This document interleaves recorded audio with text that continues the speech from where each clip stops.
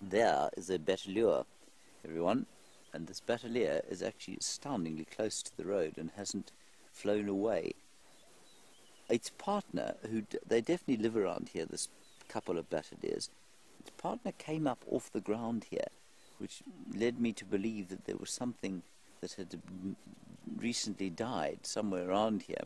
And the fact that this one is sitting still and not flying away, because normally they don't let us get this close to them, indicates that maybe there is something, maybe a snake they've killed or something like that. I don't think it's anything large, because the other one wouldn't have been on the ground if it had been something too big, or if there had been a predator present. Anyway, just enjoy the sight of that magnificent Bateleur. I think that's just wonderful. I think that's the male. I can't see exactly. Let me have a look with my binoculars. No, I think that's the female. See, you've got the brown all the way down the wing. Very beautiful. That very hooked beak, indicative of the raptors, and that red face. They really are very special birds. And you can see the primary flight feathers there. They're the ones just sticking out the bottom of the branch there. And those stick out.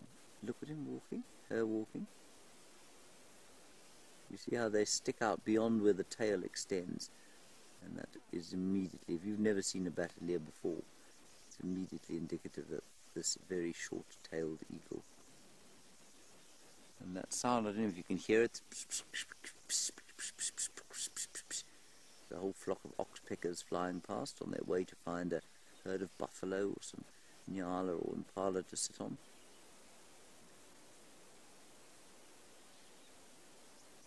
Amazing how a bird is able to turn its head so far around.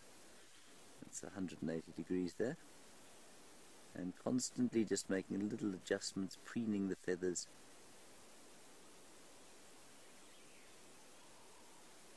And watching us very carefully. Taking oil from the glands underneath the neck there, and then spreading that oil throughout the feathers.